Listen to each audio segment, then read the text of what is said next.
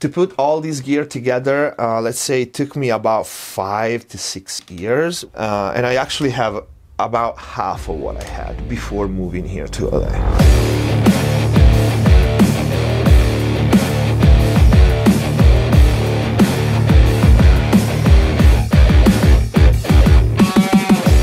We start, I think, with the monitors because they're the ones that catch the eye. I recently got the Eve to SC3012, my main monitors. They're absolute beasts. Those are my favorite, of course. The most important thing in your studio is your monitoring system. And in fact, you see next to the Eve, I have a pair of Kali LP6 and a pair of small JBL that I use for editing. I have Comp 3A and Comp 2A from Golden Age Audio, which are very well priced version of the LA2A and the LA3A. The 2A is full tube unit, swappable tubes. It sounds amazing and it's priced, you know, very well. I have 2 distressors. I used to have 6. When I moved here, I sold 2. I had 4. A Drawmer, Saturator, Multiband Saturator, and stereo Widener. This is one of the recent unit that I got is a Heritage Successor compressor. It sounds absolutely great. It's a diode bridge compressor, so it's very, very colored. I love it. Another Drawmer. This one is the 1974 stereo Parametric EQ. I keep it on my 2-bus.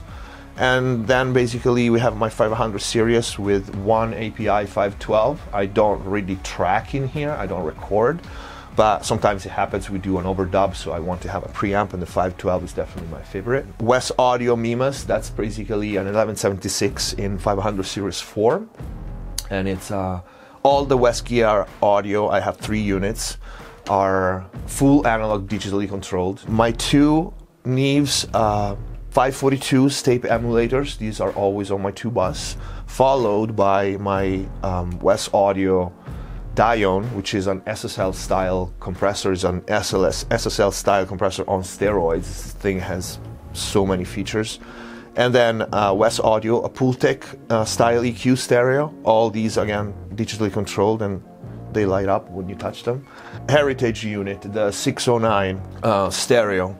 And then the Drawmer 1970, the new stereo channel strip. I love Drawmer gear. I also have their monitor controller, their MC 3.1, which is not just a monitor controller. When people ask me often, like, what's the piece of gear that changed your workflow the most? This is it.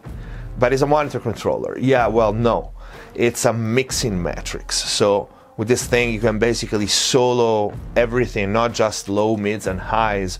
It has a mid-side matrix on it, so you can solo your mids, you can solo your sides, you can solo every bend. So you can solo your mids on the side, or your lows on the mono, or your highs on the mono. So to have it here while you're mixing, to have it like at the tip of your hands and not to have to run a plugin to do all this, it changes the way you mix and your workflow massively. I also have these effects from TC Electronic that I absolutely love. It's a desktop series. But gear list here goes up very quickly.